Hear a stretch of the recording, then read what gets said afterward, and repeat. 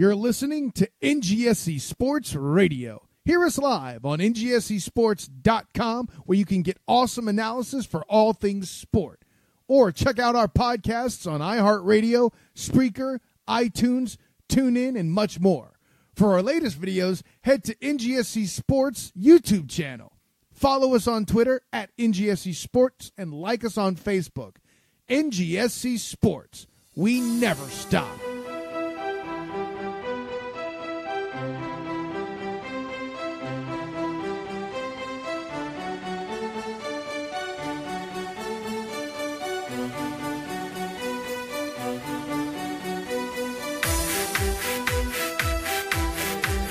I know it's 1 a.m. in England, or 3 a.m., but I don't care.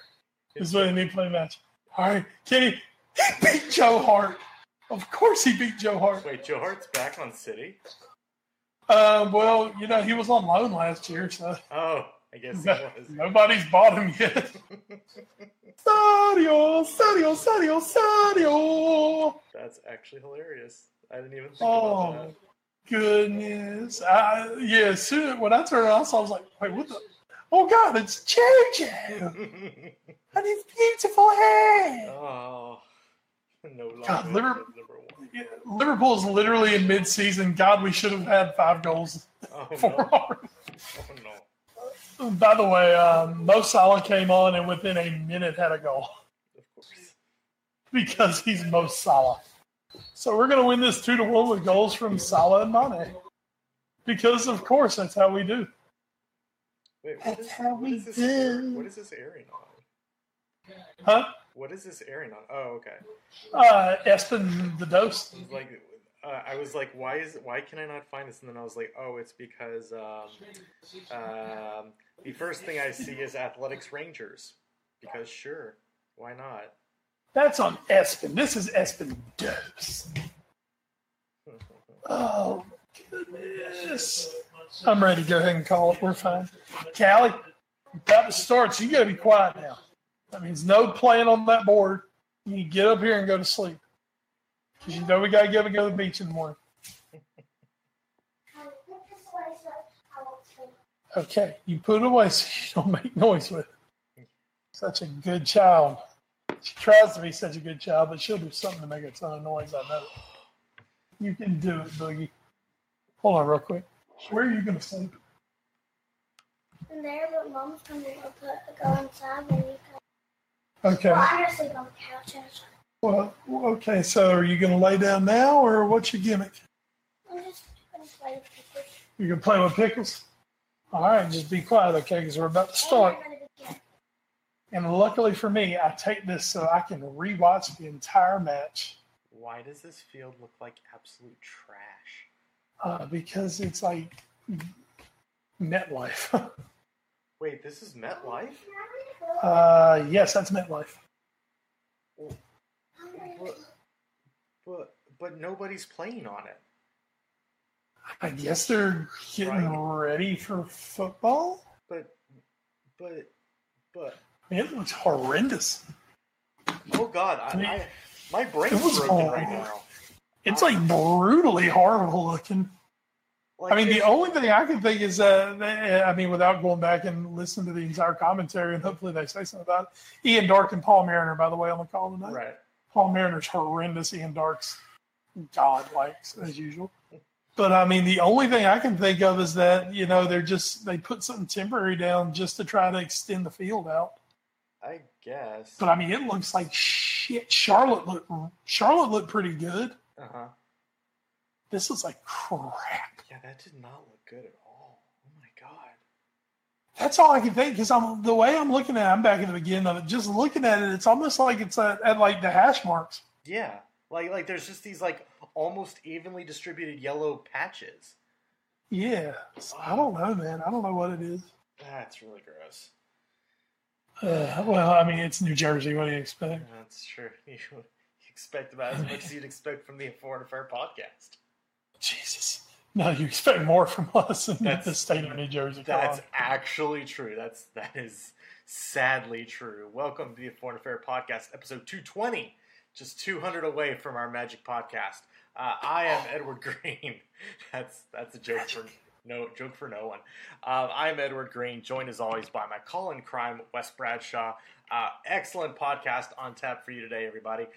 We are going to be diving back into the 2017-18 Premier League season. We're going to be doing teams 11 through 7 or 6. We'll decide once we get there if we're going to do 6 this week. Edward, there's a big 5 now. Yeah, let's just do this. Let's just do the top 6 next week. All right, so we're going to do top 6 next week. So we're gonna do 11 through 7 this week, we're going to get through that, and then we're going to hit the news and notes. Some big news and notes to get through. Some big transfer talk happening.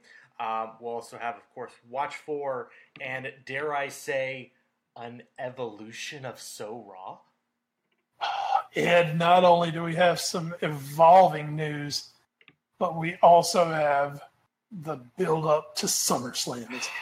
Oh, magic. I told you guys, we've been promising this for a while. Big So Raw coming up. We were just waiting. We were just waiting for That's this. right. We knew before Stephanie McMahon knew. Come on, guys. You should. It's called Insider, folks. Why would I bore you with crap July WWE television when I can save these big things for you? It's obvious. You should trust us by now, folks. Just like NGSC Sports, because that's who's presenting this podcast. And at NGSC Sports, we never stop, except for that time we stopped doing So Raw, and then we brought it back because it's evolution. And of course, you should trust us like the International Champions Cup trusted us to give us press passes. Oh wait, you can all kiss our ass. I felt like I don't know if you've been on Twitter in like the last half hour or so. I felt like tweeting something really catty out. Because Arlo White, our lovely Arlo White, tweeted out a little while ago, and I'm going to pull this up here. Why aren't these International Champions Cup games selling out? Like, apparently, I guess they're selling out in Media Row, but I guess they're not selling out of people. Oh, yeah, the media room's selling out. It's almost like if you charge $200 to see a bunch of B teams playing after the World Cup on a shit turf in New Jersey, people are going to want to go. But you know where they will go? They will go to Charlotte because North Carolina loves our pro football. Let me actually look. I'm actually curious. I want to say I don't think it was a full sellout, but I'm pretty damn sure there was 50,000 plus there. Oh, that's actually kind of low for Charlotte. Well, I mean, I could be on the low. I think compared to, because I think when we were in Charlotte for like Liverpool, wasn't it like 66, 68? Might have been. I know there was a lot of pub for Liverpool, obviously. Of course. I mean, it was last time we were there. Yeah. Let me see if I can pull this up. I do have the Wikipedia page up. Let's see. They have attendance numbers. Yeah. So 55,447 was the attendance at Bank of America. Bank of America with a max of 75,000. So that's 20,000 under capacity. Yeah. And just to go back, let's go back to 2016. 2016, real quick, wasn't even that good. That was Bayern versus Inter, right? No, yes. No, PSG, yeah. Yeah, PSG was the year before. So it was Bayern versus Inter. So 53,000 for Bayern Inter. And, like, I don't even think, like, they're that good. Let me see if I can pull up. 14 was Liverpool. So let's go real quick to that one. That was Liverpool versus Milan. Bank of America, 69,000 people. There you go. So unless there's tonight's attendance was 52,635 at MetLife. And so MetLife, and the important thing about that is to know what is MetLife's actual cap. Yeah, don't worry. We're actually going to start the podcast in a minute, folks. Don't worry. That's MetLife. So what'd you say it was? What? 52.6, somewhere in that range. So that's almost 30,000 below capacity for MetLife. So you had about 3,000 more in Charlotte. Yeah.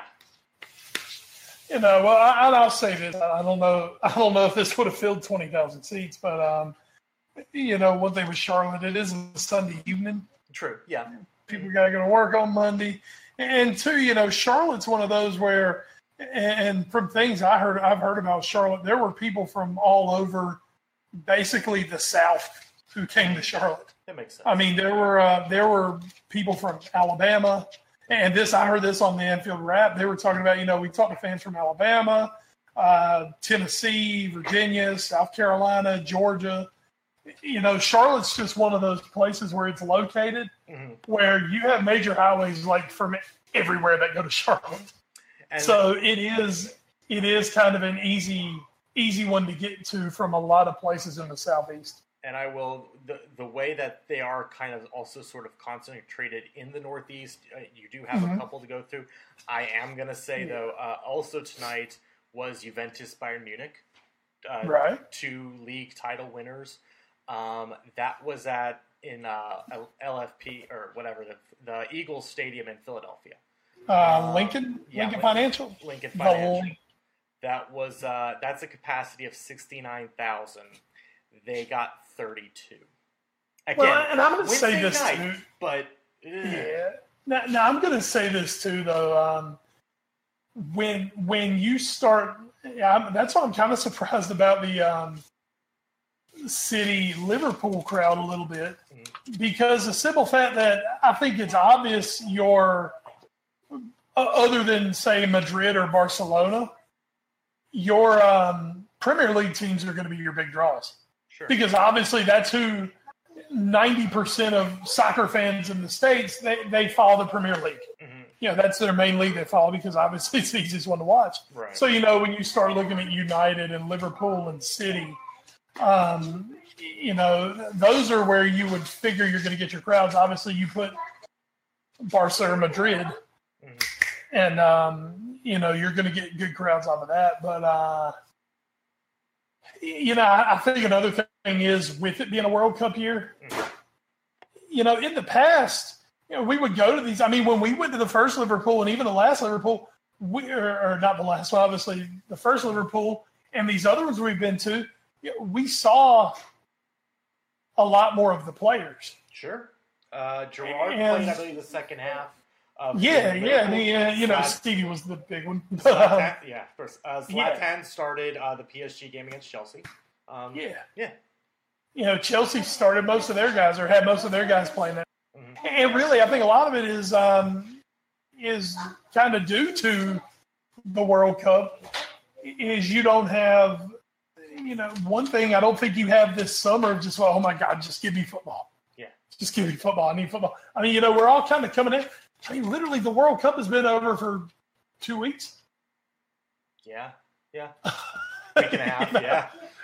I mean, the guys who were in the later rounds, the England players aren't back yet. The Belgians aren't back. Obviously, the French and the Croats aren't back. Shaqiri has just joined up with Liverpool. And, of course, his team, Firmino, I don't believe Firmino's back yet, so the Brazilian players aren't back yet. So, you're missing some star power, but I just think it's kind of like the ICC may be suffering in the same way that, the transfer market is, as in, damn, we're kind of up against it because this entire month was kind of taken out from us. I think and I mean, when you start denying the most popular podcast in the Balkan region, I mean, there are obvious reverberations from this. Our fans have spoken with their wallets. All right. I will say this. I think the one then, to see how big of a factor this is, the one to keep an eye on is this Saturday. 28th is Saturday, correct? Yes. And that is United Liverpool at Michigan Stadium in Ann Arbor. And that one in Ann Arbor, they've been really selective with that match. Yeah. Because that one has drawn massive. I mean, Michigan Stadium holds, God, I think about 110,000. 107. Yep. I mean, it's a massive stadium. It's one of the biggest. I think it's the second biggest, basically, football stadium we have in the country. I think the only one bigger is in Knoxville at the University of Tennessee. And they have put marquee matchups there. I believe the first year they did it, it was Real and Man U. Mm-hmm. I believe Barcelona's played there. I mean, they put the big ones there. And really, there's no bigger game in English football than Liverpool Man United. Mm-hmm. And I think one thing that's probably helped some tonight is seeing Mane and Salah. That might help some late ticket sales because they're like, well, hey, Liverpool's going to have their guys there. But, really, I mean, when you look across at United, as Josie has constantly whined and pointed out, Mm-hmm. he has no players. None. So, I mean, we're going to be without mainly the United stars. Mm-hmm. Hooray. So, shall we actually start the podcast now? Sure, why not? All right, let's actually start getting into this with our 2017-18 Premier League wrap-up. Again, teams 11 through 7 we're doing today. Let's start with the 11th place team, and that is, sweet lady Rebecca's Crystal Palace. The Eagles, through the first 5 matches of the league, had 0 points and 0 goals. Frank de Boer's experiment was literally in shambles. He was fired, and then it's, Crystal Palace definitely gonna get relegated now. And who comes riding to the rescue? Good old boy, Roy Hodgson. Turns everything around and gets Palace all the way up to 11th place. 12 wins, 8 draws, 18 losses. Very, very top-heavy league this year. But Wes, again, this is a team that, again, was 0-5. And after that start, went 12-8-13 the rest of the way. Very respectable last 33 matches of the season. I mean, this is one of those things where, you finish mid-table. You obviously started very poorly. You didn't make it very deep into like any one competition. So there's not a whole lot to do there. I think, though, from where they could have been, I'm going to give them a B- because they do finish mid-table, and again, that start was absolutely atrocious. They could have just folded it in. They didn't get a win until match 8. So this was easily a team that could have just folded up shop midway through the season. We're still in last place. Let's take it to the house. And they finished in 11th. I'm going to give them a B-. I'm not going any higher because that team should have been better. But they just had such a bad start. So I'm giving B-. And it was confirmed the worst start in Premier League history. Mm-hmm. I mean, the knives were out. Everybody was done with Palace. Palace somehow did it. I'll give Roy credit. And you know how much I love Roy. Yeah. How much I just love Roy. But, not only that, he came in with a terrible start. His main striker, I believe, Benteke scored 3 goals this season, I think. I'm going to take a quick look. And I don't think he scored his first goal until literally nearly around Christmas. Mm-hmm. And it was a penalty. They were like, just fucking score, do something, Also dude. missed a penalty that could have won him a game. I remember that. Oh, yeah. He was terrible. Missed a few penalties this year, including earlier than that when they were actually trying, look, just get a goal. Yeah. And he goes up, takes a penalty, and stoinks it. So, yeah, I mean, so their main striker was horrendous. Palace had tried to pump some money in over the last few years, and unfortunately for them, their money signings were abysmal dog shit. Yeah. But there was a shining star amongst the muck. That was Crystal Palace's season, and that was the prodigal son who had returned, I believe, a year before.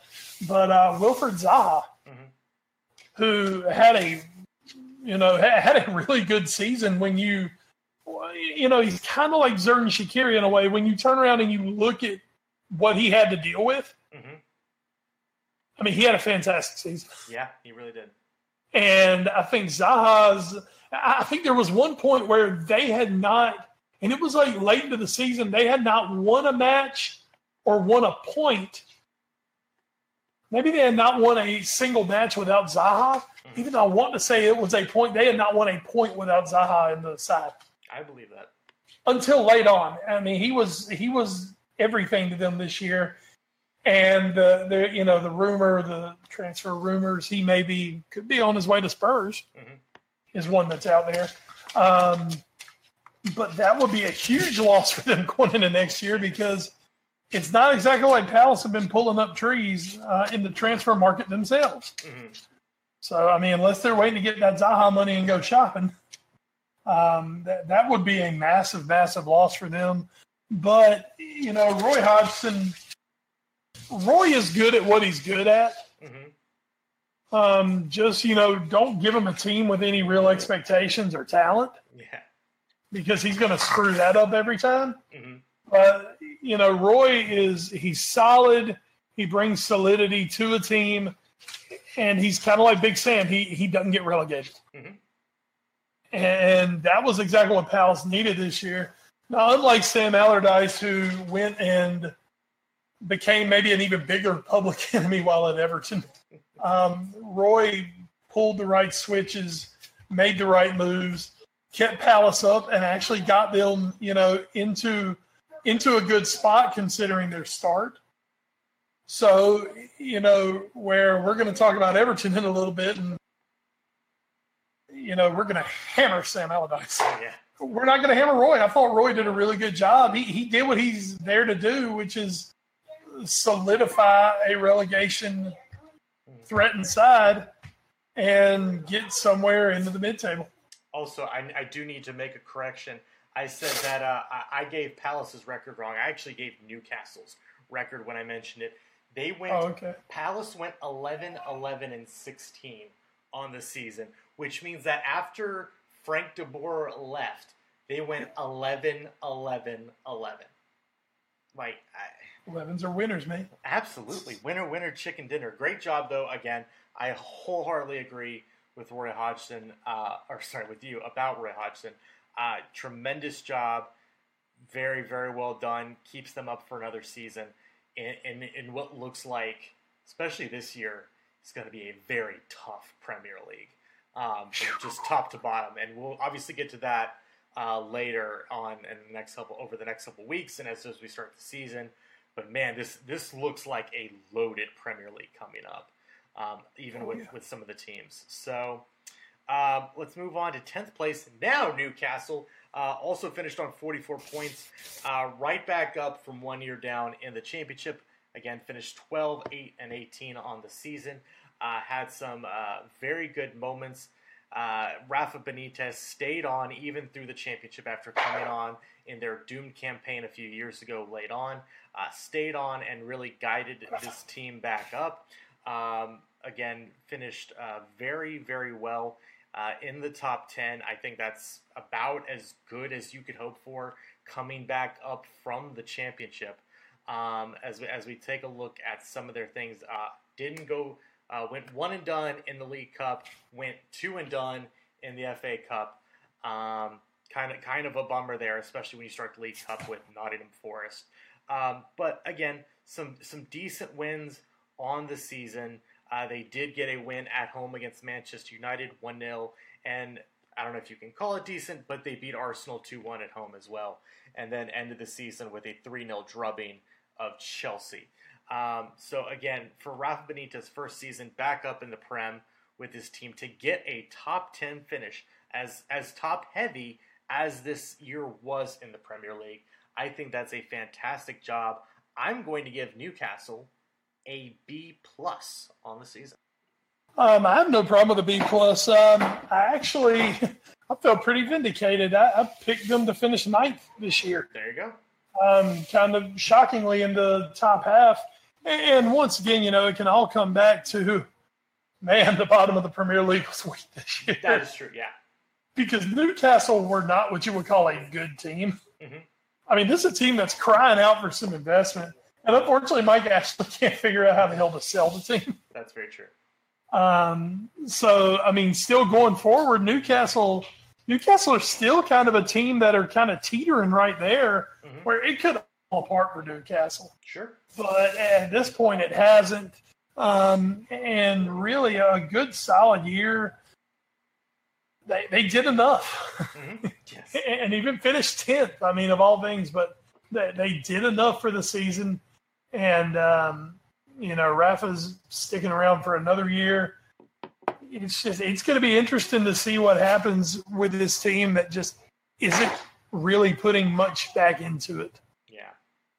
Really like they need to be. Yeah, they're gonna have to make some moves because they do have a decent core, but there are definitely some upgrades that have to be made, especially in the goal scoring department. 39 goals, that was second worst among top 10 clubs, and even among the top 15, that was third worst, only ahead of Brighton and Hove, and a team we'll get to a little later on. So yes, definitely some improvement there.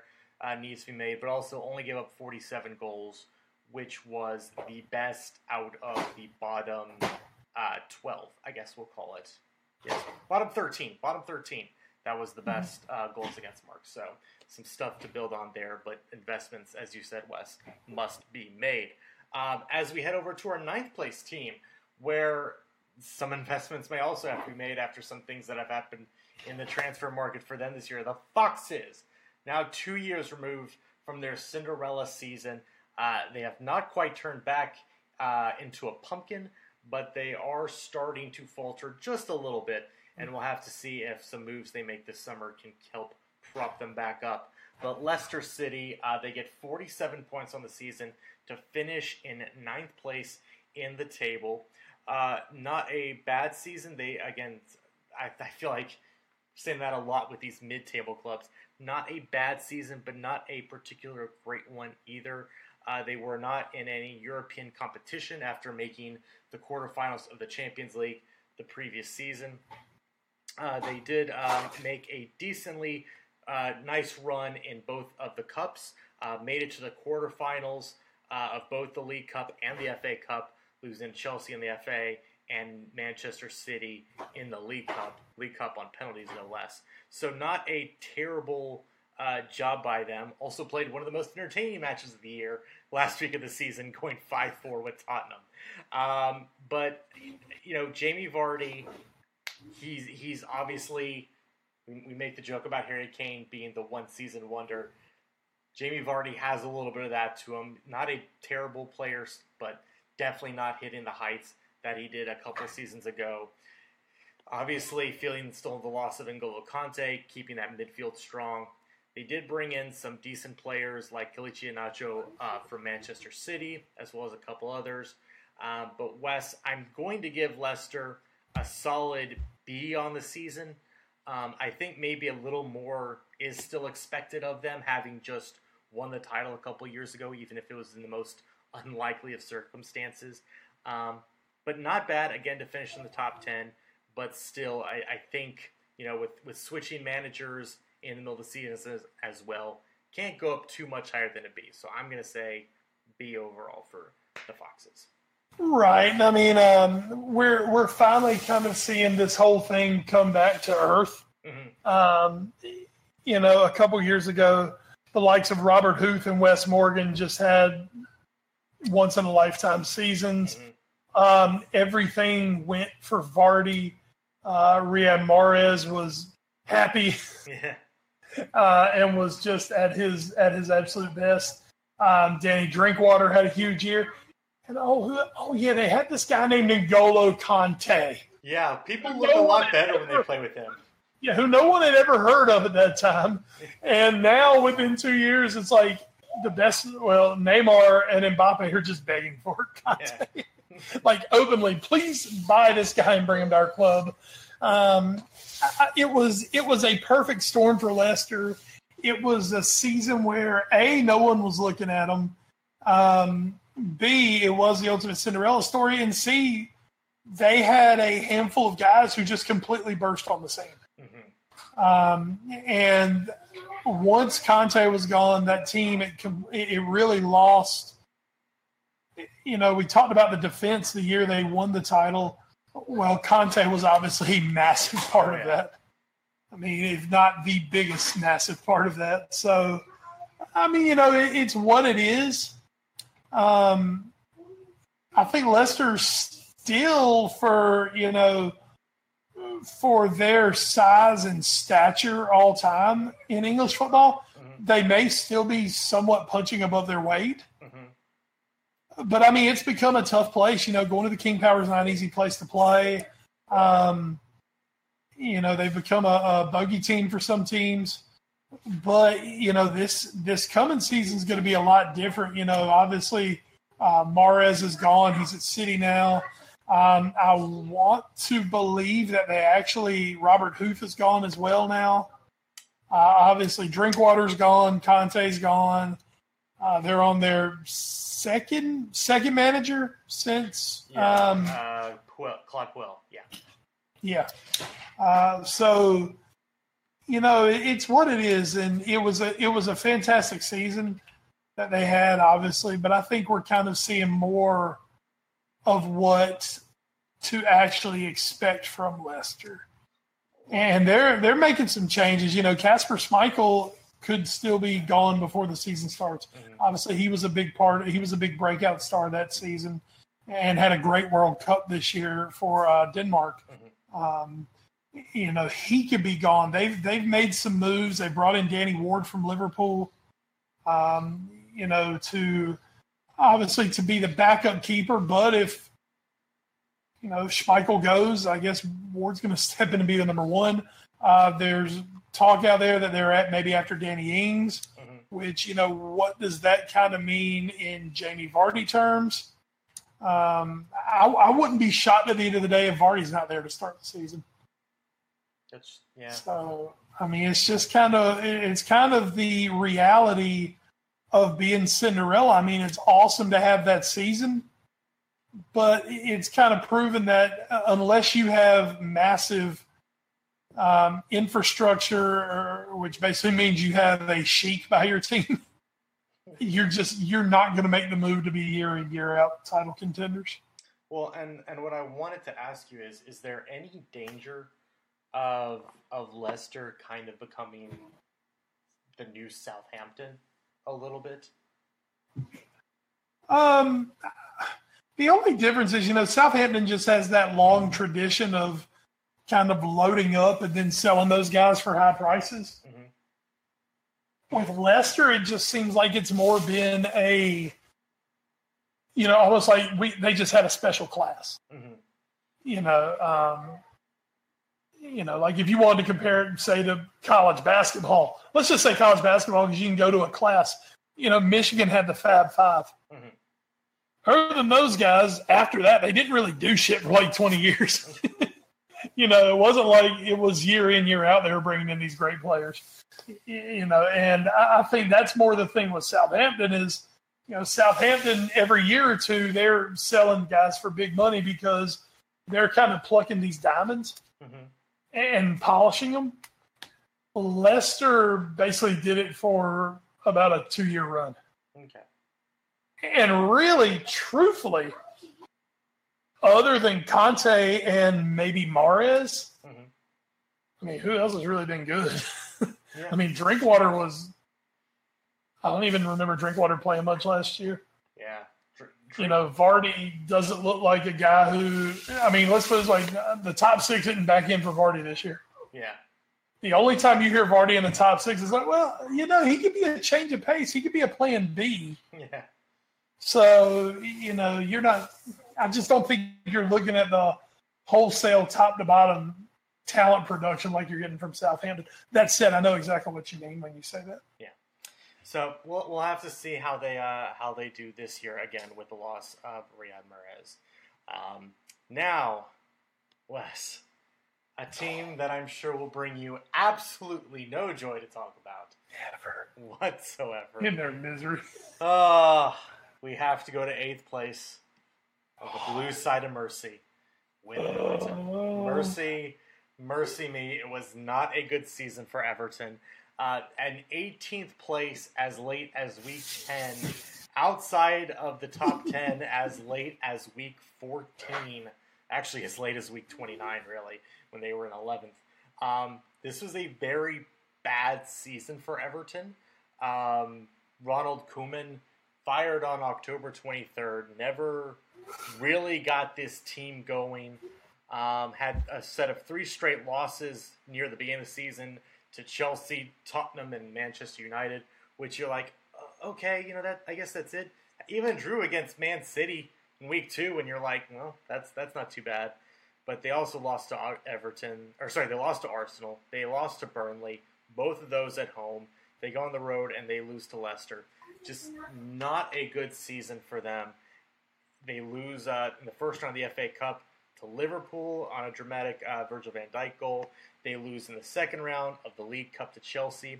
And in the Europa League, after having to go through multiple qualifying rounds, they get into the group stage and proceed to lose 4 of their first 5 matches, including some very ugly scenes at home in their last one against Atalanta. Just really terrible stuff. Get knocked out of Europa. They go through. They finally have to bring in Sam Allardyce. Fans revolt. Not playing good football. Just they brought in Wayne Rooney. They brought in Gylfi Sigurdsson. They brought in Davy Klaassen. All these guys for a lot of money. They brought in Theo Walcott mid-season, which actually wasn't that bad. They brought in Michael Keane from Burnley. They brought in Jordan Pickford, who was terrible until he became England's number 1. So this was just, for the money spent and for all the terribleness that went on with this club, to not make a European spot, to not contend in anything, I am giving Everton an F. They failed this season. There you go, Wes. Just say it. They fucking sucked. Yeah. Oh my goodness. Sank to Sun looks pretty good though, but other than that, nothing. Yeah, sure. Yeah. So many moves. So many names brought in by Everton. They got that money. Yeah. Woo, woo, woo. Ah! Love that money. And they got it in, and there was going to be a blue revolution on Merseyside, Ed, because they were opening the checkbook. Oh, boy. They were giving money to Koeman. Let's look at that. They brought in Jordan Pickford, we know. Umar Niasse. David Klaassen, Michael Keane, Sandro. Mm-hmm. Yes. One name, so you know he's got to be good, Sandro. Of course. Waza. Gylfi Sigurdsson and Nikola Vlasic. That was your summer spending. And then in January, they brought in Cenk Tosun, Theo, and Alikium Mangala on loan from City. A lot of big names there for Everton. A lot of money spent. Yeah. A lot of money spent. A lot of money wasted. Yeah. Because holy shit, that team was poorly put together. Yeah, it was. Davy Klaassen is one of the worst Premier League signings. Well, we'll say of last season. You never know what might happen, but he's going down as he's a bust right now. He's terrible. Mm-hmm. Pickford, I don't put much on Pickford. I thought Pickford had as good a season as he could with that horrendous defense in front of him, especially early on. Yeah. Pickford was fine. I mean, that wasn't a bad sign, and Pickford was fine. Mm-hmm.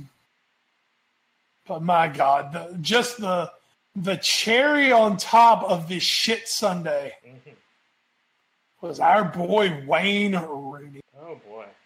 Oh my! I mean, this like the whole signing was universally panned when it happened. Mm-hmm. I don't think anyone other than Everton fans could get over the fact. It's like, wait a minute, why are you spending money for this guy?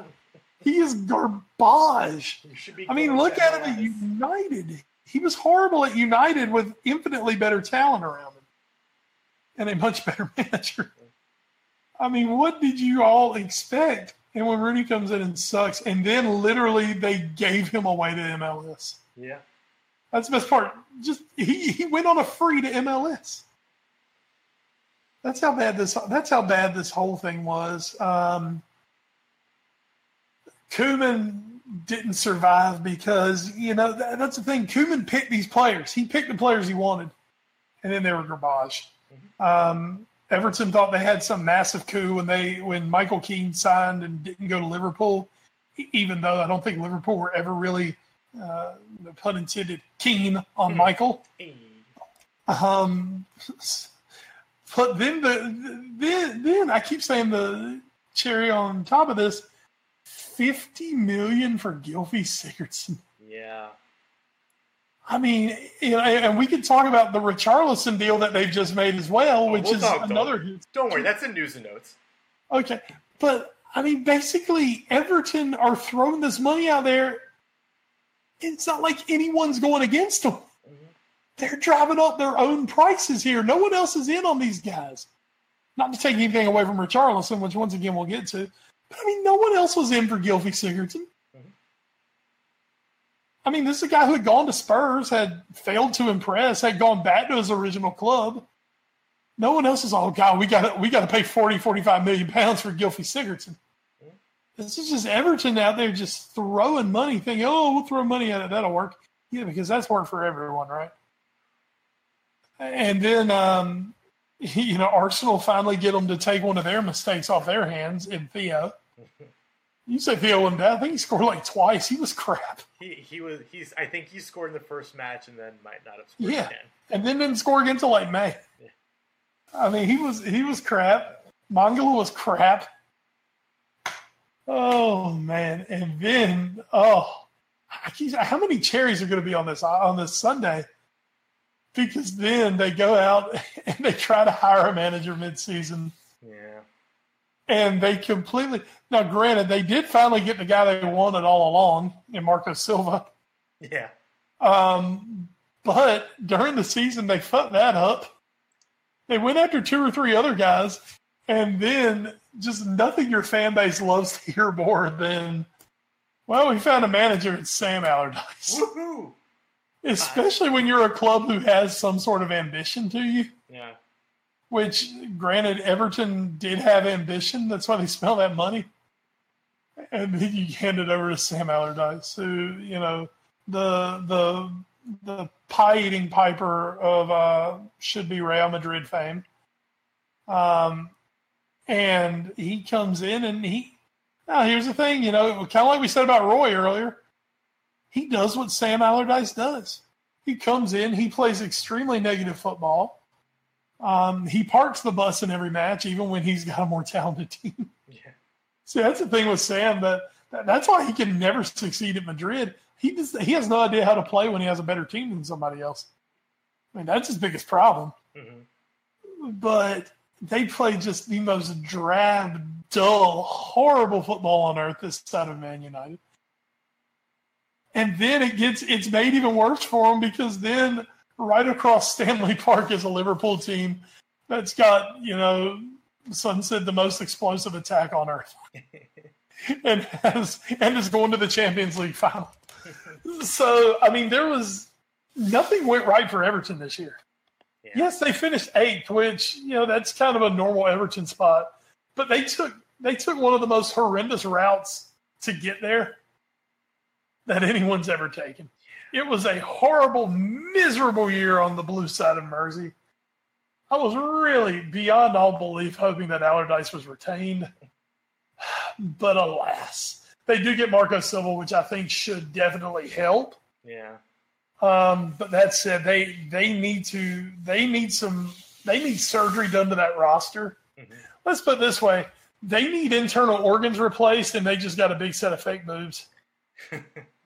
Somebody needs a new liver, and you just got a breast job. Yeah. So, man, we'll see what happens this year. But Everton, I cannot give them anything more. No, I can't even go with D-. I'm with you. I give them an F. Yeah. Because, I mean, they were too good to get relegated. And luckily for them, the rest of the Premier League was just kind of shitty this year. Mm-hmm. Or else, I mean, that should have been a bottom half of the table team. Yeah, they weren't that bad. It was just everyone below them was just bad this year.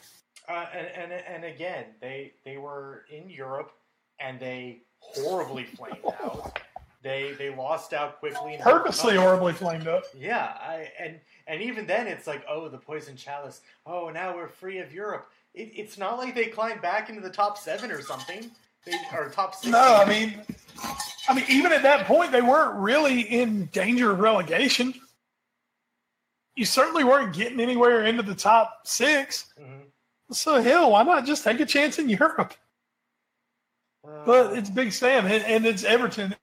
And Everton are trying to act like a big club, but they're just, we in our high school stuff, we've always talked about the culture of Nash Central, which has started to change since they finally seem to get the right coach in. Yeah. But that's been the problem for Everton is they've got this small club mentality. Mm-hmm. Even though they should be doing better than that. Mm-hmm. Like when Moyes was there, they were so happy with Moyes. The fans were and the board was because he didn't spend money and because he kept them, they weren't getting embarrassed competitive. You know what I mean? They were decent. It's like they weren't competing to win a title. Yeah. They were barely competing. I think they finished a couple times in the Champions League spot. Mm-hmm. Even though one year of all irony was 2005, they finished 4th, and then Liverpool won the Champions League and took their spot. But they had this mentality of they were kind of like Arsene Wenger light. Mm-hmm. Wenger was like, I just need to finish 4th. Everyone's like, we just need to finish 6th or 7th. And that's just the mentality they have. And really, yes, I think Silva's a quality managerial hire. Mm-hmm. But until they really make some changes in that club, it's just who they are, man. It's just who they are. They have a shit culture. Well, he's going to be the one tasked with turning around, and he's done some pretty good work. Other places he's been, take off that Watford spell because Watford's an insane place to manage. And he's done pretty well. So he has a very big task. And I think part of the reason, and then we'll move on from Everton, it's about how much money they spent this past season. They got this influx of oil money. They tried to make a bunch of money signings, but they didn't just splash the cash. They were so bad about who they bought. Like, it's not enough to just spend money. You actually have to spend money on good players that fit your system. And that's what Everton didn't do at all. So we'll see if they've learned their lesson. They got the manager in. I don't know if much else. So we'll have to see, though. And we'll finish off our look back for this week with our 7th place team and a fan base that I'm sure is now very, very happy with their manager. And that is little old Burnley. Burnley finishes in 7th place. They go 14, 12, and 12 on the season. Still finished with a negative goal differential. Only the top 6 had a positive one. This kind of says all that needs to be said there. But again, Burnley, they'll beat you 1-0, and that's all they went out to do. In fact, as I'm looking back on their Premier League matches this season, so far I see 2 matches they won by more than 1 goal. A 2-0 win at home to Swansea and a 3-0 win on the road at West Ham, which was played at some weird stadium. Other than that, every one of their wins was by 1 goal. A lot of them 1-0 wins. This was a very limited club, scored only 36 goals, but also only gave up 39. Part of that Sean Dyche mentality, very, very strict with his goals. You look at the team above them, Arsenal, they scored 74, but they also gave up 51. Although, anyway, you look at Everton, they scored 44, they gave up 58. So, Burnley, very offensively limited. The second fewest goals in the top 10. The fewest goals in the top 10. Only Newcastle was close to them with 39. But nobody, I think, had any real expectations for this club. Looking back, I had them finishing in 18th place. I thought they were going to get relegated, having just come back up from the championship. They didn't. They finished in the top 7. They're going to Europa. God bless you guys, because that's going to be interesting. Because they still actually have to qualify through that. But just from the 2017-18 season, Wes, damn it, I'm giving Burnley an A. We're going from Everton an F to Burnley's getting an A. 1 spot difference in the table. I mean, you've got to. I mean, that was one of the most improbable, take away what Leicester did. I mean, this was an improbable run by Burnley. Mm-hmm. And then especially when you sit there and look at the statistics. Yeah. Because statistically speaking, what the hell is this team doing anywhere near the top half of the league? Yeah. Much less in a European spot, and much less comfortably in a European spot. Mm-hmm. I mean, Everton weren't close to him. 5 points clear? Yeah. I mean, it was amazing. I mean, this is a team that did it, based on just being solid, strong at the back. Mm-hmm. Really, when you look at them, they vaguely mirror that Leicester squad that won the Premier League. Mm-hmm. The biggest difference was they had nowhere near the creativity and goal scoring potential. No offensive firepower to speak. No, and that's the thing. And literally right now, trying to think of it, I can't tell you who scored goals for Burnley. Let me see if I can let's see. We can sort by goals here. So this will, oh no, we can't. Two people were in double digits. Ashley Barnes had 10 goals, and that's in all competitions for them. Had 10 goals, and Chris Wood had 11. Oh, wow.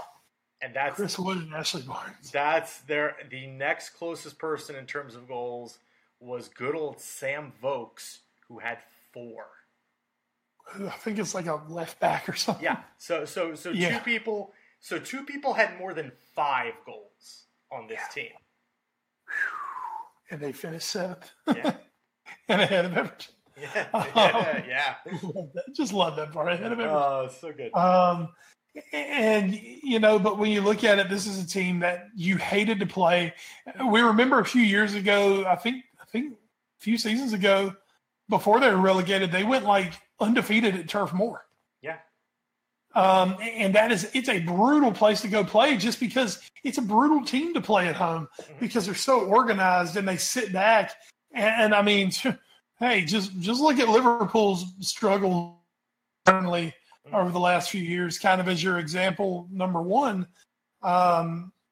It's a tough place to play. They have no problem giving you possession, begging you to keep the ball, and then just trying to nail you on a counter. Mm-hmm. It's effective. It's not pretty. Yeah. It's not. It's not what the TV companies put the match on. It's not what Sky or NBC Sports are looking for. Oh, let's do a Burnley match. Yeah. But damn it, it's effective. And when you have a squad who is short on talent, doesn't have the explosive firepower, they can't all be Liverpool and City. Yeah. So therefore everyone can't coach like Klopp and Poch and Pep do. Everyone can't do that because they don't have the players those guys have. Sean Dyche knew what he had, went out and did a wonderful job of making it happen. And I think for Burnley, avoiding relegation would have been perfectly acceptable. And instead, this team finishes 7th, and they're going to Europa. I'd give them an A. I mean, great season. Aesthetically, not a great season, but overall, in what really matters, great season. Yeah, absolutely. And again, for these fans, this is an old club. They've been a club for almost 140 years now. To have this kind of a season is great. Now, the one worry, again, doesn't affect last year's grade at all, but the one worry you have is how does a team like this now continue forward while dealing with the Europa League. Here's the part that kind of sucks. They have not made a signing all summer. Yeah. Have not made a signing. So take it for what it's worth. Yeah. And real quick, I feel like we should know who their and I'm not seeing it right now, but I'm pretty sure we should know who their Europa League opponent is, because it's coming up. I believe this tomorrow is when it starts. So why can I not find that?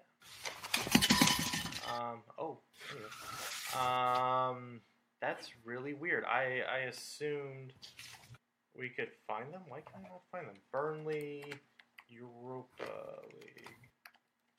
It's really weird. I should be able to. Oh, that's right. Aberdeen. They're taking on Aberdeen. Aberdeen. Aberdeen. Right, they play.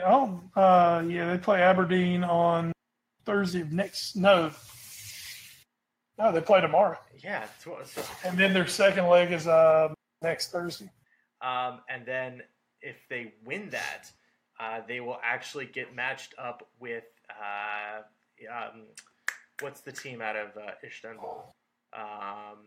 Galatasaray? No, it's Fenerbahce? It's Başakşehir. Besiktas? Not Besiktas. Jesus Christ! I've named every Turkish team I know. Istanbul Başakşehir. Istanbul. Yeah, okay. That's all we need to know. Edge, you said the magic word. Oh God, no! What did I do? So yeah, Burnley does have a decently tough road ahead of them because again they're going to have to start playing tomorrow or today when you're listening to this. So there you go. With the second qualifying round, then they'll have a third qualifying round. It looks like again against Istanbul. Then it's a playoff round, and then it's group stage. So they have to get through 3 home and away ties before they can even get to the group stage. So that is a very tough way to begin your season if you're Burnley, but it's what they're going to have to do if they want to try to chase a title. And you never know. European glory. Well, we love it. So that's going to do it for our Premier League wrap up for this week. Again, next week we will hit the top 6 or the top 5 plus 1 as we're calling it now, as it kind of was last year. Top 5 and Arsenal. Yeah, there you go. So we'll get to that next week, and so we can finally put a bow on the 2017-18 Premier League season. Like a week before the real. Yeah, that's our time, though. That's how we roll. Yeah, it's usually how we do it. Hey, we would have recorded a podcast. I was planning on recording a podcast where we just did the entire top half from Charlotte. That didn't come to pass. But yeah. So now we're going to hit the news and notes. First story is a little weird. Kind of came out during the World Cup, but it is now leaked into post-World Cupness.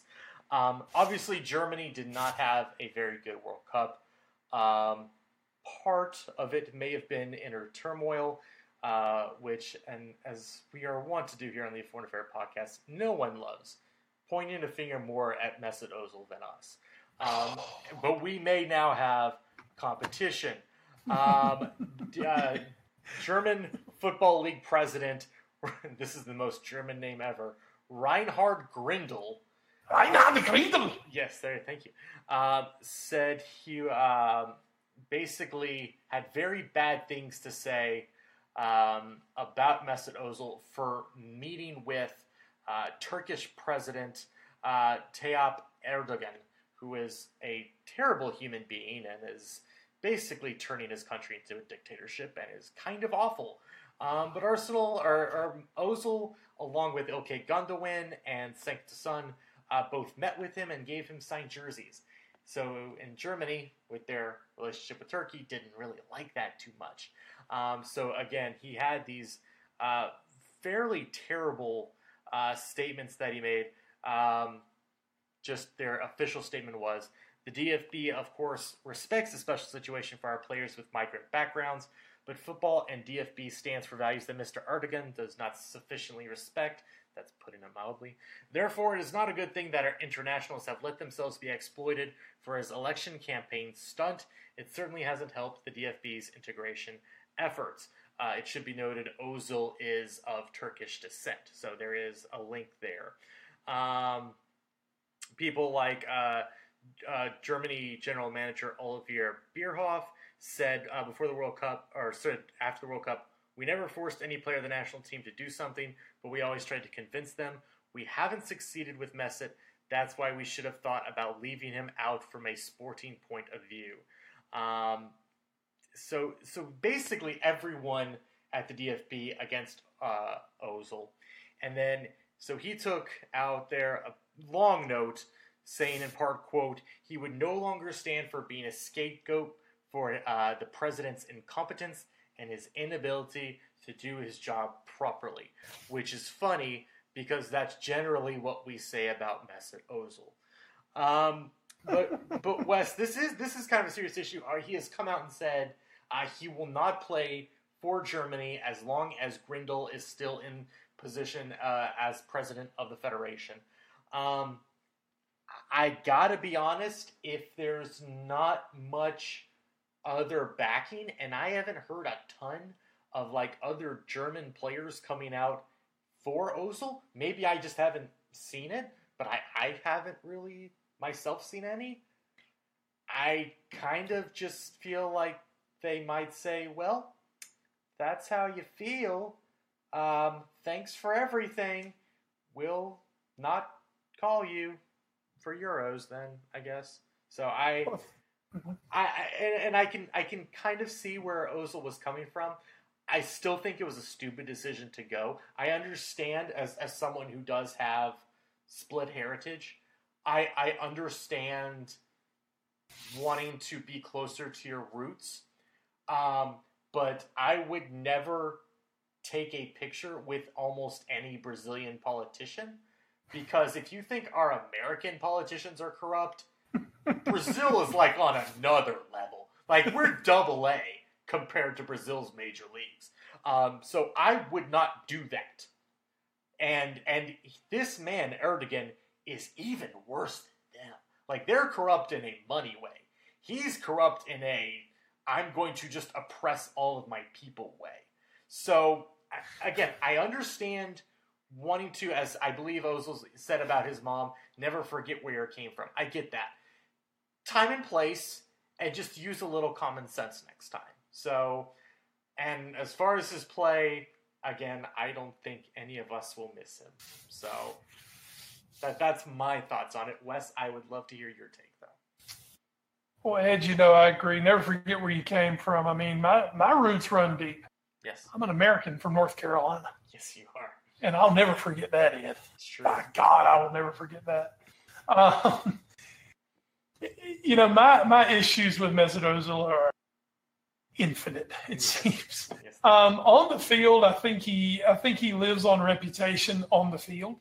Mm-hmm. I think he lives on the reputation of that 2014 World Cup, of his early years in Germany, and of his run with Real Madrid. Mm-hmm. I think he lives off that. And when it comes to the Premier League and Arsenal, I think he lives off a handful. So sporting-wise, my issue with him is he's lazy and inconsistent. Mm-hmm. And everybody will say, oh, well, look at his numbers from the World Cup. That's great. He had great numbers for the worst German team of all time. Good job. You're the tallest midget at the convention. I don't think that word's politically correct anymore, but oh well, I'm American and I don't have to be politically correct. Thank you, Ed Green.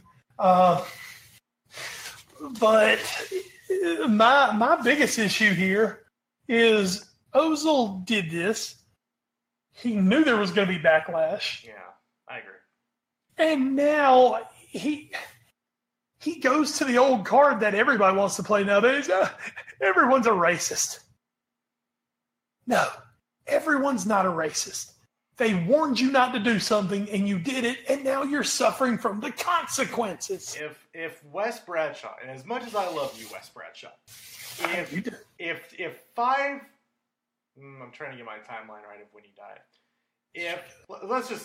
Let's say I knew you 10 years ago. And 10 years ago, you went to go take a picture with Muammar Gaddafi. Okay. And then I knew about this. And back at my former job, my boss told me, hey, this Wes Bradshaw character, we're going to get him to do high school football with you. And I knew you had done this with Muammar Gaddafi. I would have reservations. I would be a little nervous because this is a terrible man and a brutal dictator. Or even more than Gaddafi, let's say, old Uncle Saddam. That's fair. That's him. Something like that, or even good old Vlad. Yeah. And I totally agree with you. And the thing is, that's not to say, well, Wes, you're a terrible person that you did this, but I'm sitting here thinking, man, this dude supports Saddam Hussein or Muammar Gaddafi. Like there's something that ain't right here. Like he could, if Ozil had gone to Turkey and gone and done a photo op at a playground in Istanbul with 20 kids on playing soccer with them, I don't believe there'd be an issue here, and that would also be honoring, not forgetting where you came from. But instead, you chose to go meet and glad hand with a brutal dictator. I'm sorry. Yeah. If you can't see the problem Germany has with you, then I don't know what to tell you here. It seems like common sense. And we kind of had an issue somewhat similar to this during the World Cup, and it involved Mo Salah, where I believe it was the guy who's running Chechnya. Was that it? Yeah. Was trying to because Egypt played a match over there, and this guy basically tried to put himself on the Mo Salah train, and wanted Salah. They tried to make Salah an honorary Chechnyan, and basically wanted to honor him and do all these things.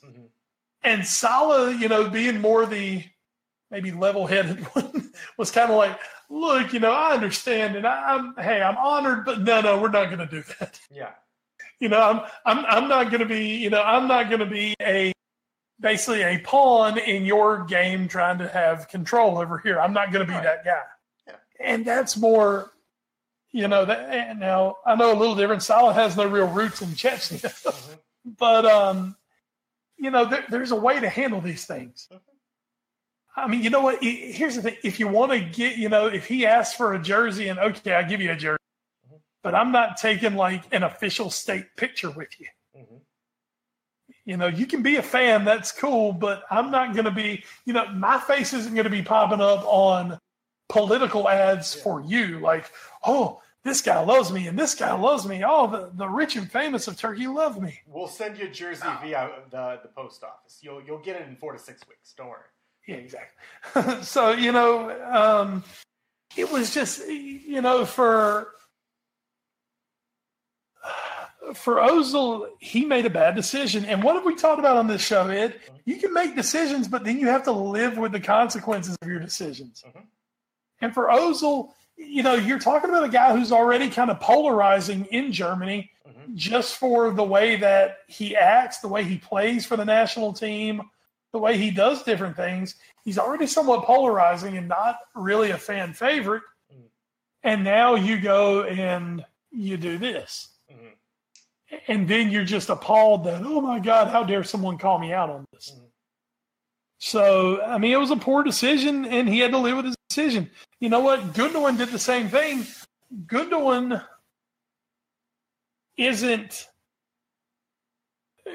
not facing the same backlash because he also doesn't have the record of Ozil of just being that guy. So, your decisions come back and they build up and things happen. And, at the end of the day, Ozil's kind of taking his ball and going home, which I personally think is really good for Germany in general. But you know, you lay in the bed that you make. And I do want to say, I have no doubt that some of the abuse he's probably taken is probably racially motivated. I know we like to use the word racially to describe whites and blacks in America. Racially has some different tones it can go through in Europe because of the way they are. Racially, culturally, however you want to look at it. So I don't doubt that some of it is that he's a foreigner, and it's easy to blame the foreigner. I do empathize with that point. What I will not empathize with that point is that if you are already getting these sorts of negative attitudes toward you, justified or not, if you are already getting this, why would you do something to just prove everybody's point? There you go. Like that's. I mean, why would you do something? Yeah. Yep. That's what we figured. That's what I don't. That's what I think really strikes me is not that he might even be wrong, that some of it is racially motivated. He might be totally right, but it's like there was a really easy way to avoid this, and that's by not meeting with a brutal dictator. And I mean, it's like it's justifying the stereotype. Yeah, if that's what it is, it's justifying the stereotype. Yeah. So and Dave Chappelle did an extremely controversial skit about this many years ago. So. Which one was that? I don't know. Which one? The Racial Pixies. Racial Pixies. I don't remember this one. Oh, it was one of the late ones. It was one of the ones that really some shit where, it was a special one. I think it's hilarious. It was a magnificent skit. It was just it was so right there on that line. And Dave may have crossed the line, but hey, I'm a huge Dave fan, so you are. It was great. I got to see him do his white guy. So you know who else might be a big Dave fan is maybe Raheem Sterling. Raheem's a baby. He has no dude. We gotta introduce Raheem to Dave. Remember, Chappelle. he was like 8 years old when Dave Chappelle was. Oh, I feel so old now. But Raheem Sterling might be feeling a little older now that City might start shopping him around. This kind of came a little bit out of nowhere. Apparently, Raheem Sterling and his agent wanted to negotiate. Good old 80 Ward, public enemy #1 in Liverpool. Wanted to do some negotiations after the World Cup, get that new deal going that's right now going through 2020. Say, hey, you know what? We're going to use the good showing we're going to have at the World Cup as leverage. I'm starting winger for England. This is going to be great. And then the World Cup happened and Raheem Sterling was super bad. So, as we covered in detail. And as a tweet from BBC 5 Live Sport put out, City's attacking options: Sane, Aguero, Jesus, Bernardo Silva, Sterling, and Mahrez. Like, they could probably do without Raheem Sterling at this point. So now and don't think they won't go get someone else if they feel they need it. He did score 23 goals for the Citizens last year. Undoubtedly his best season in the Premier League, which I think is where some of the shock is coming from. But now, all of a sudden, he might be potentially on his way out. Or it could even be next summer. And what they said, it won't be this summer. Yeah. Basically, they're going to give him a year and see where they stand next summer. But basically what it was City had offered a contract extension before the World Cup.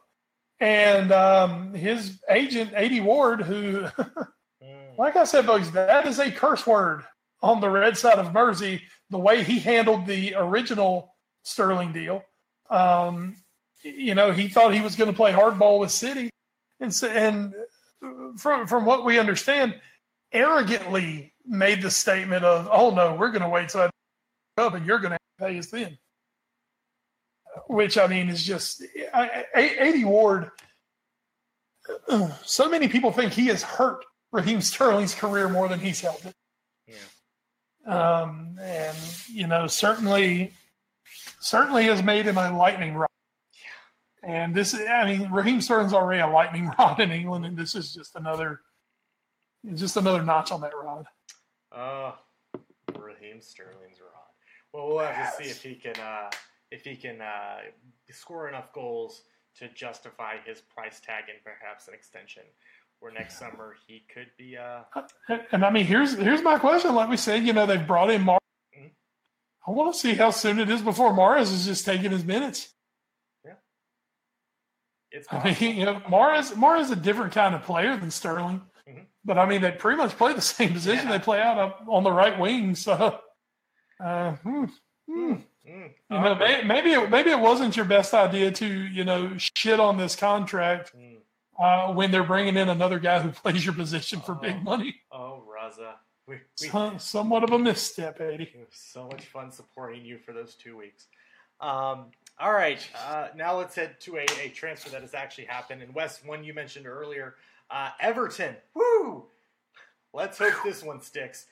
This might actually be a good one, though. They signed Richarlison from Watford on a 5-year contract worth a reported potential £40 million. And this is a decently high amount of money, like a lot of last year's signings for Everton. But this was a guy who, while Marco Silva was at Watford, played really well for him. But after Marco Silva left, played very poorly. According to Dale Johnson over at ESPN, he sent out a tweet. Dale Johnson. This is a player who last scored for Watford on November 19th and didn't give an assist out after December 12th. So he has not given a goal or assist this calendar year. So that's very interesting. So on the one hand, it's obvious this guy has a very good relationship with Silva. He was very unhappy when he left. So there's, I'm sure, a lot of hope that he can reclaim some of that magic with Everton.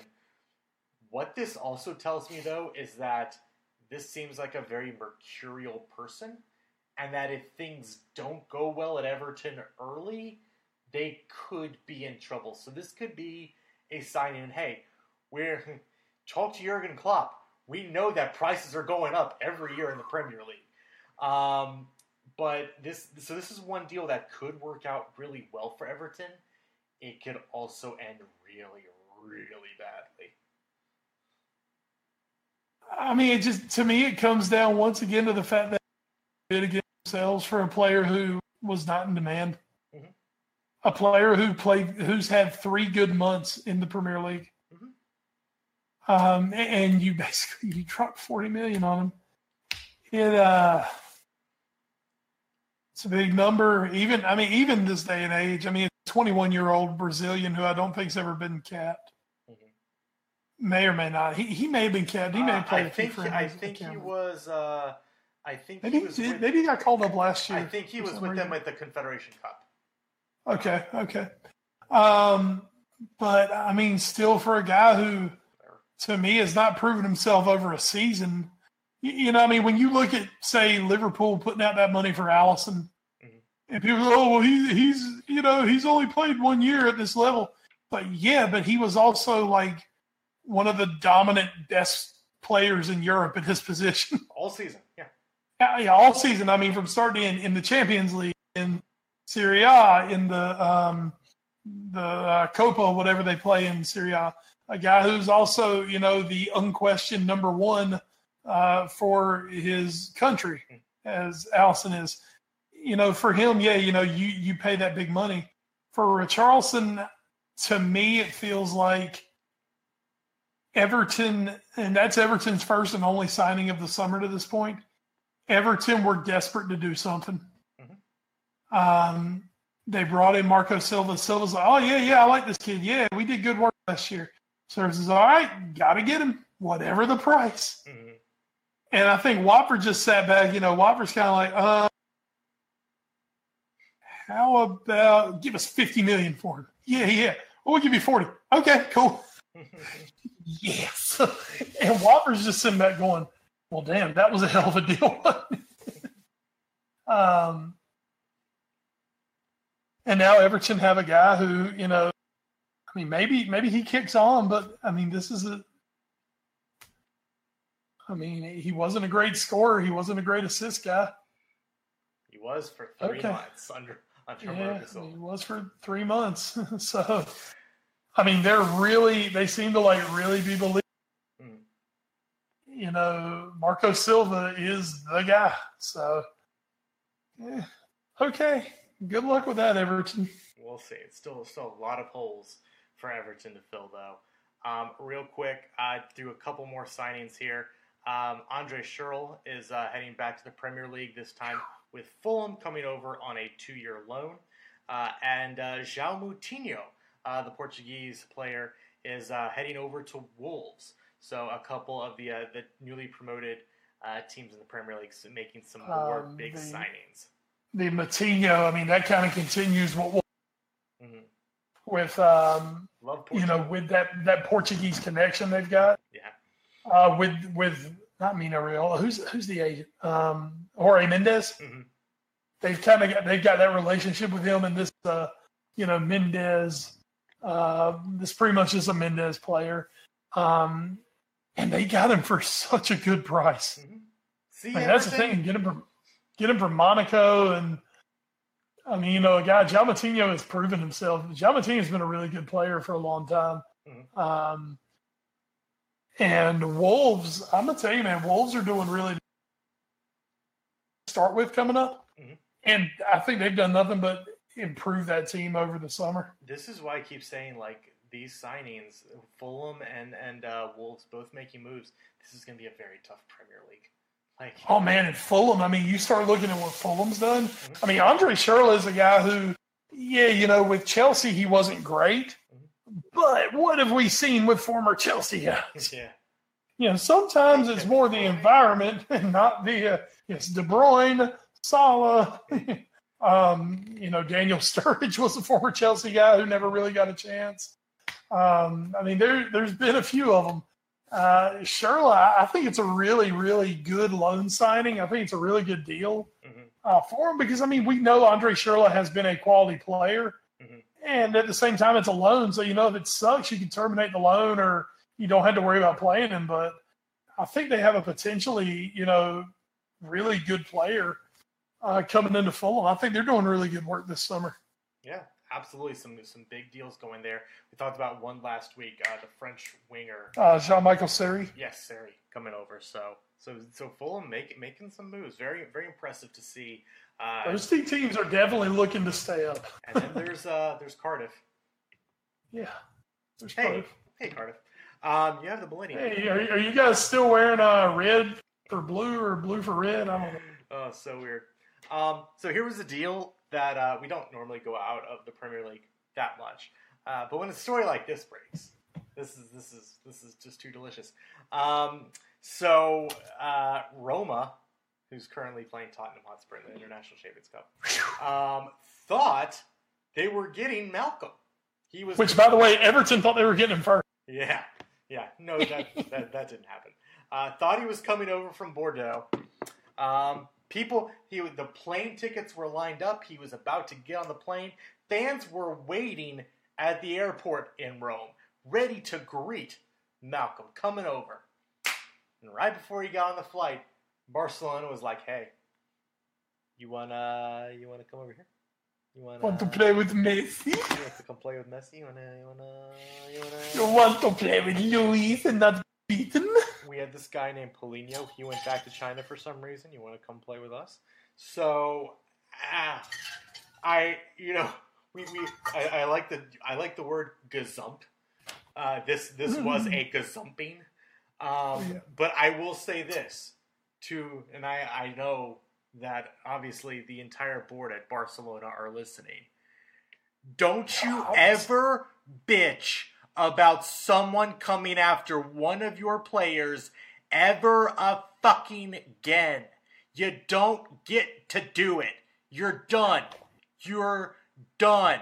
Stop it. That said, I found this entire thing hilarious. I mean, you just look at Barca over the last year, first the whole Coutinho. I mean, how they freaking unsettled Coutinho. And now they've turned around and done this, and it's just like, wow. Okay, Barca. But that said, you know what? To me, transfers, I mean, it's all's fair in love of war when it comes to the transfers. Malcolm felt maybe he got a better deal. Bordeaux got a better price. Yeah. That was all Bordeaux was looking for. Bordeaux's like, oh, shit, where you go? Just pay us. And Barcelona stumped up some extra cash. So Malcolm goes to Barcelona now. This is a guy I know a little about. Malcolm. He was actually pretty hardly connected with Liverpool back in the January window when we were looking to maybe bring in some attacking reinforcements. So it's one, I kept an eye on him for about a week or two during that point. They say he's very fast, very good dribbler, very good passer. He's a guy who creates a ton of opportunities. Yeah, basically, at Barcelona, it seems like he has a chance to come in and really do something.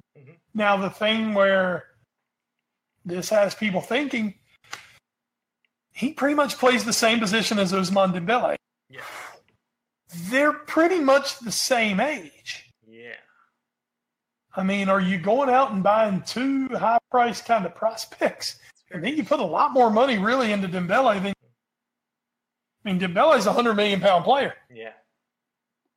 Had a really, really shitty first season with Barcelona. And now there's just more talk that maybe he could, try to force a move out of Barca.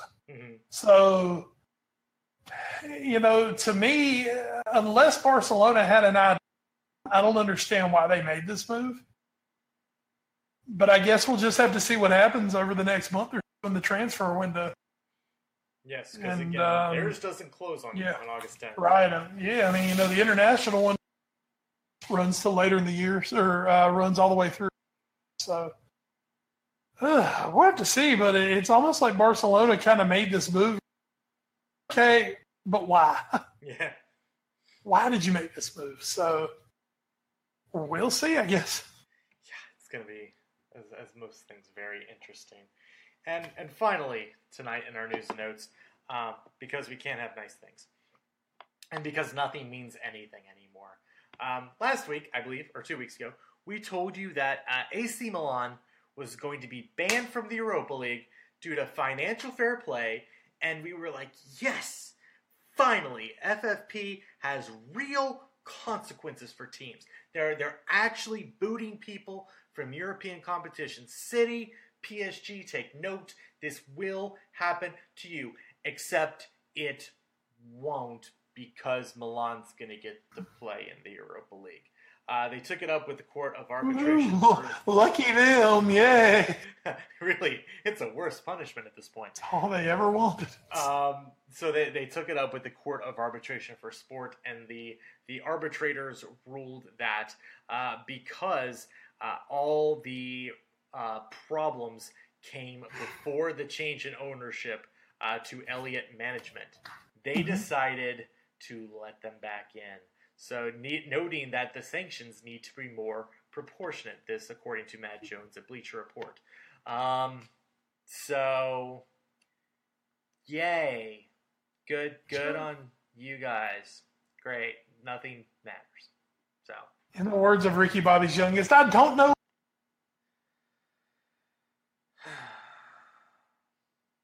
Yeah, I mean, it doesn't. It's kind of like, well, that did happen on the old. Okay. Basically, here's the thing. How do you feel about it? Because this is how the NCAA should operate. The NCAA loves to slap, bans and recruiting punishments on all these teams of things that happen under, like, old regimes.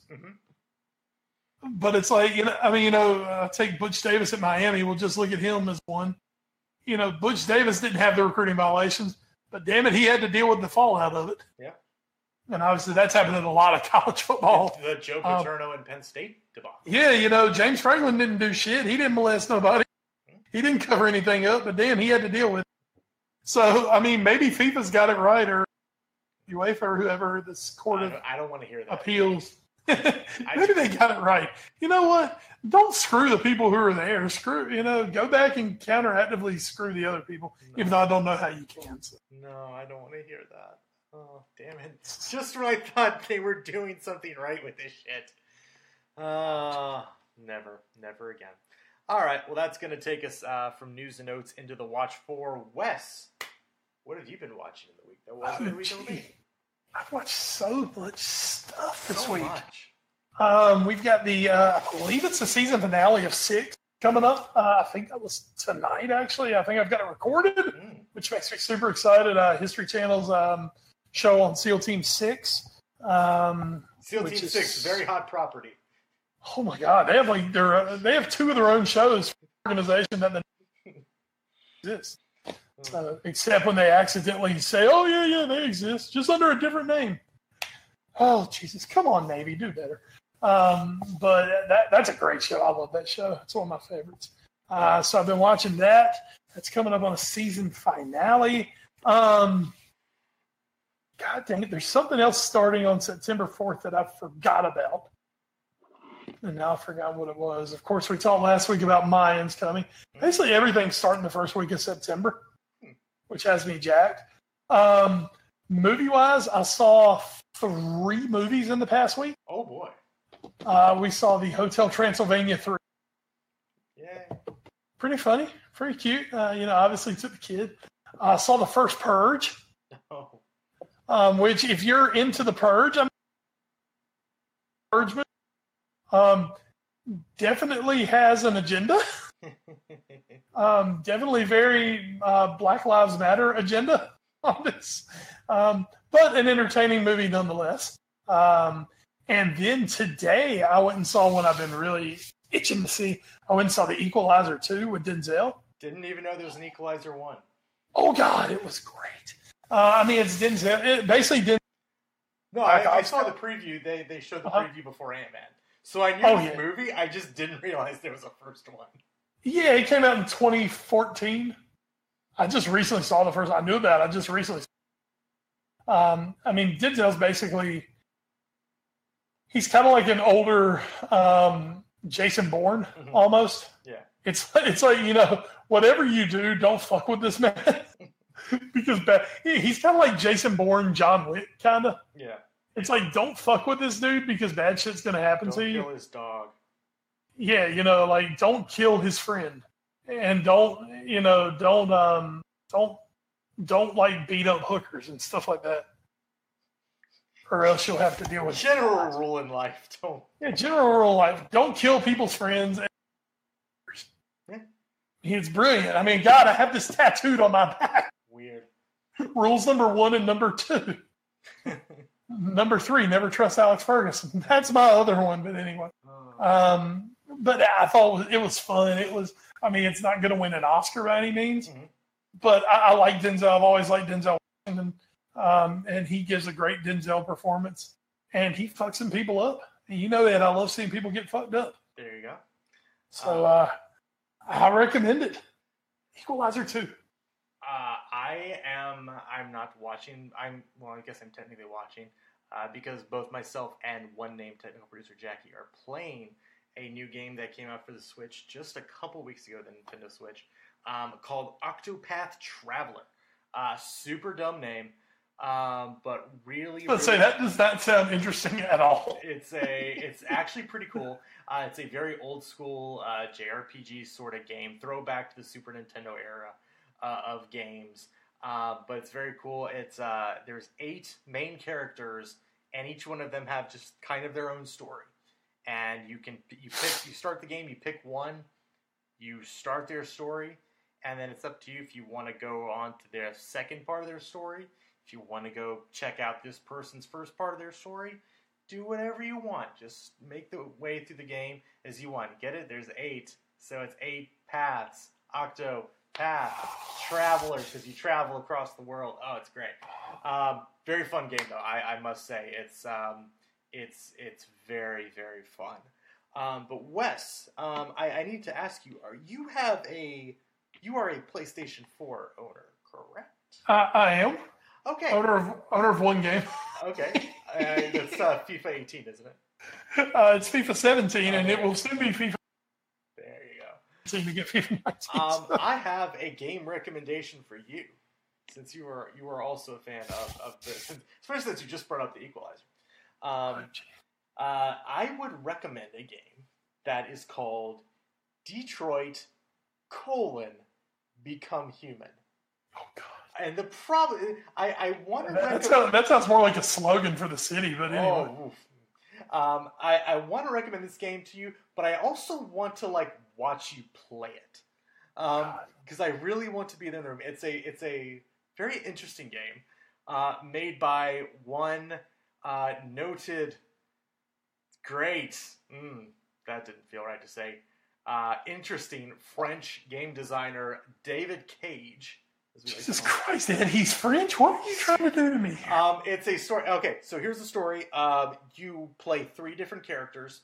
One is an android who tries to break free and start a revolution for the androids.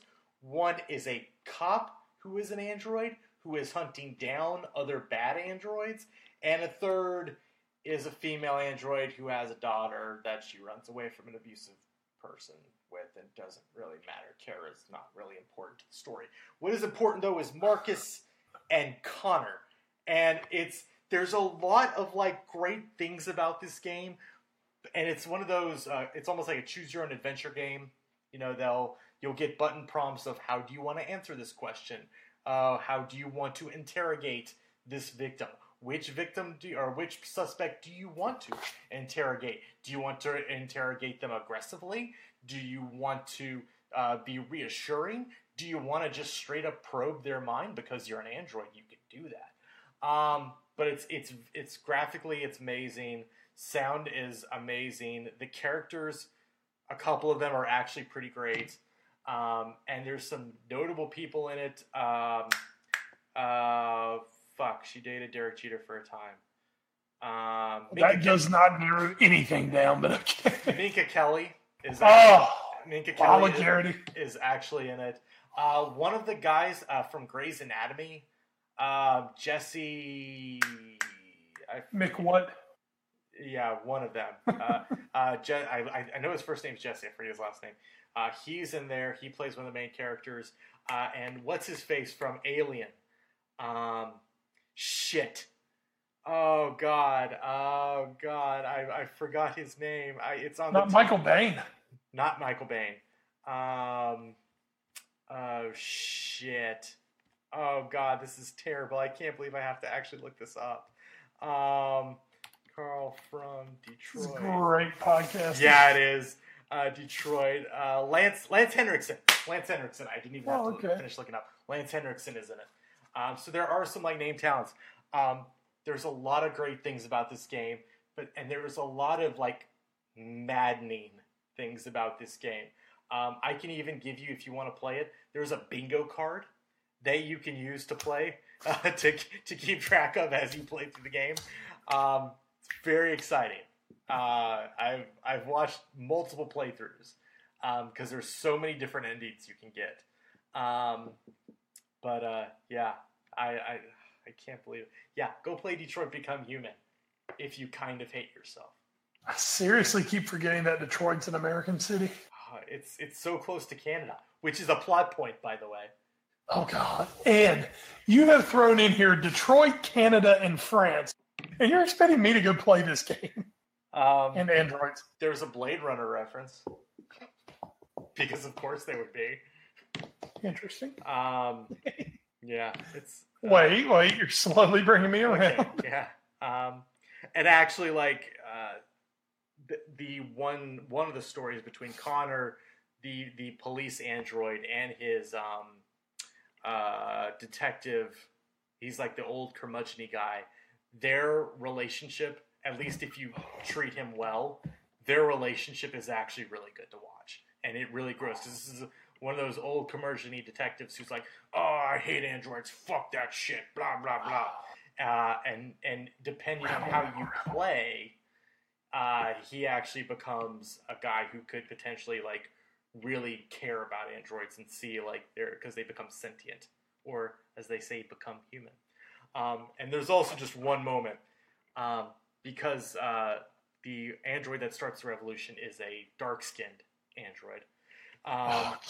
And there's one of those. There's one moment there's one scene when you can choose to digitally graffiti a wall with your camp's slogan of, we're free or we are alive. And one of the choices is I had a dream. Oh, God. And I was like, oh, fucking Christ. It's a great game, and it's a maddeningly awful game that I cannot recommend enough for people to go play. So that's all I'm going to say. So speaking of brilliant and also mind-numbingly terrible, Wes, let's evolve into So Raw. Jesus Christ. What a segue into that. Go play Detroit. Oh, man. Okay. We touched on this. We teased this very early in the show. Huge announcement this week from WWE. Stephanie McMahon, Vince McMahon, Triple H, all in the ring Monday night to start Raw. We are getting a women's only pay-per-view. That apparently is going to have 50 females in it. This is going to be, I believe, in October, and it's going to be called Evolution. 50 females, that kind of means they're going to have to dip deep into the roster. They're going to have to go into NXT. Of course, we had a Women's Royal Rumble where we saw them kind of have to dip into the roster. I'm also wondering now if they're going to go in with some of the legends, which would be cool. I mean, hey, I'm never a person to not want to see Trish Stratus. Yeah. She's actually going to be in Raleigh this weekend. Unfortunately, Wes is working for Comic-Con, which kind of sucks. Yeah. Because I really, really kind of wanted to go see Trish Stratus and pay my money for that. But anyway, I digress. You give me Trish Stratus, you give me Kelly Kelly, Michelle McCool, some of those. Hey, I am totally down with it. I'm kind of excited to see it. The women have done some good work in WWE, some better than others over time. As you know, I'm a huge Alexa Bliss fan. Yes. Didn't turn on, thank you. Big fan of her. Charlotte Flair.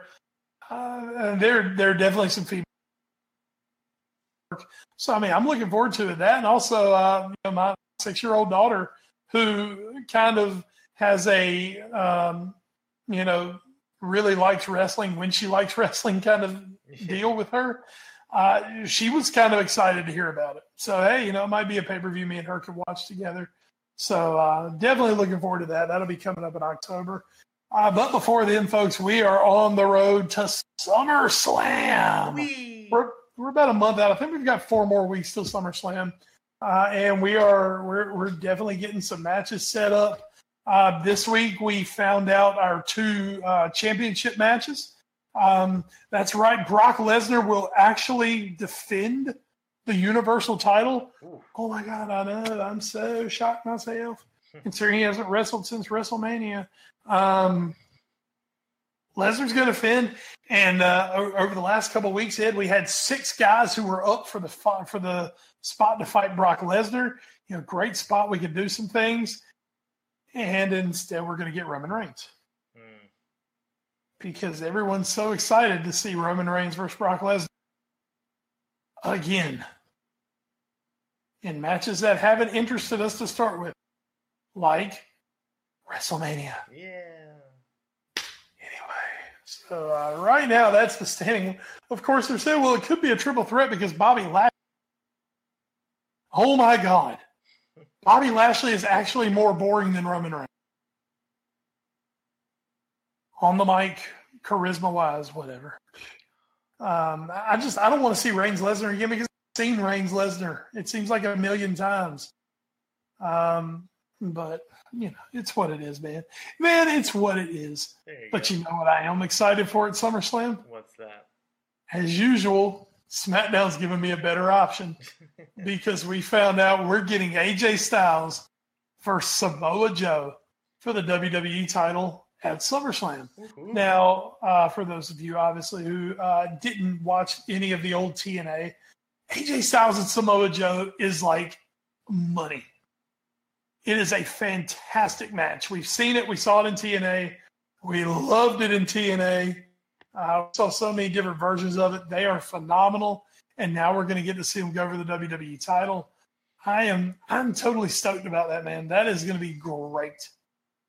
That is going to be great. So that's going to make SummerSlam great. SummerSlam's shaping up. We got a lot of different things going on. Kevin Owens, Braun Strowman. Looks like we're tag team titles should be up for grabs. Should be interesting. I believe we're going to get Dolph Ziggler, Seth Rollins again for the Intercontinental title, which should be really good. I mean, those two are so good just individually, and you put them together and they do a really good job. I mean, there's a lot coming up, man, and that's what WWE does. WWE delivers on their big shows. It's just their damn week to week has been so shit lately. But this week wasn't bad. I happened to watch both shows last week. I was pretty happy with both of them. Even though Raw at 3 hours is still that's like the damn Baton Death March. Trying to get through Raw 3 hours on Monday night. Whatever. But that's your big stuff this week. So we've got title matches for SummerSlam, and we've got Evolution coming up.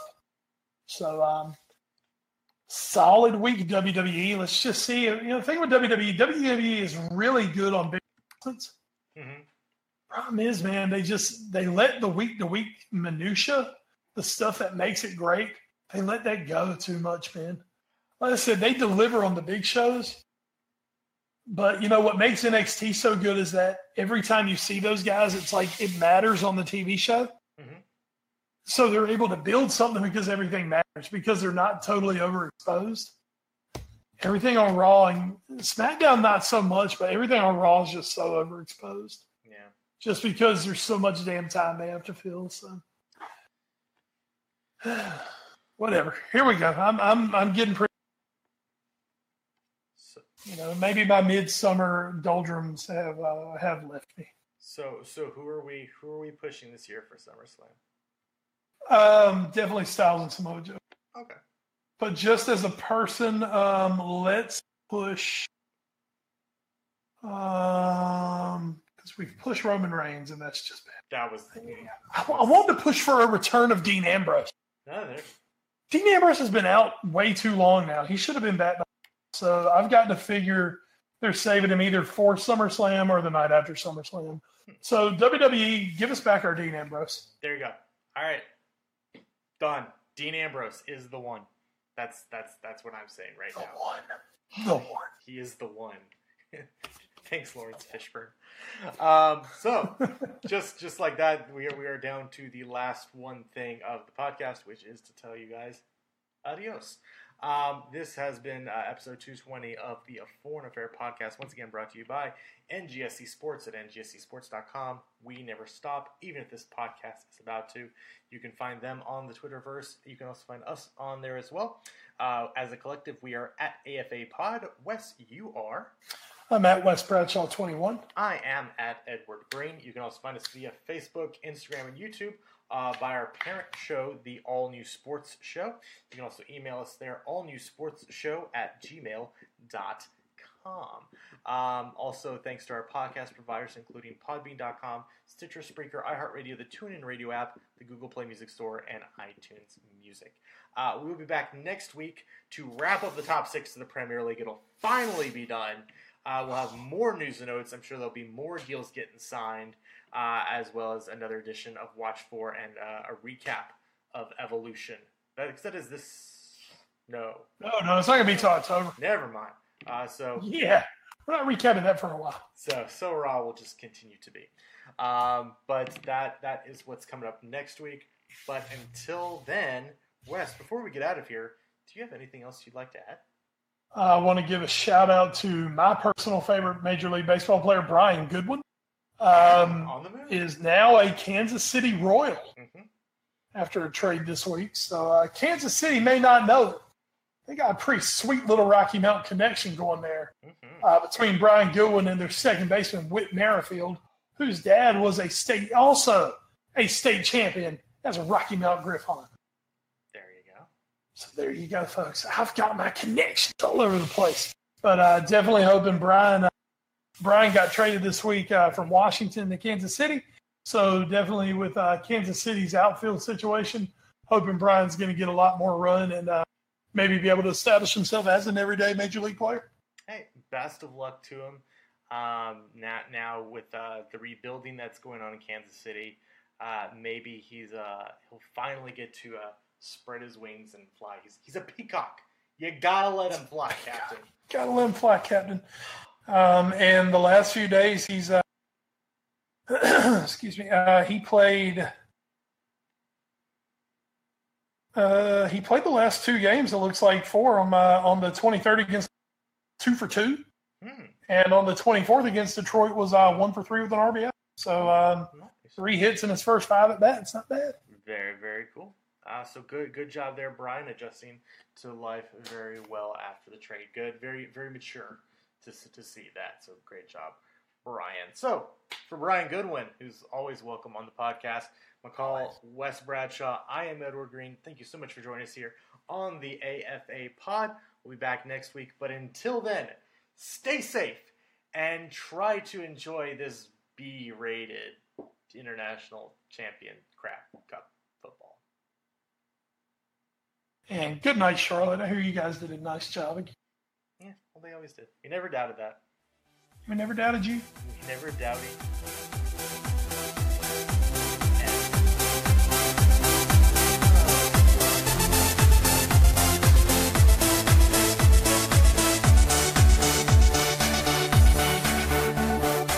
You're listening to NGSC Sports Radio. Hear us live on NGSCSports.com, where you can get awesome analysis for all things sport.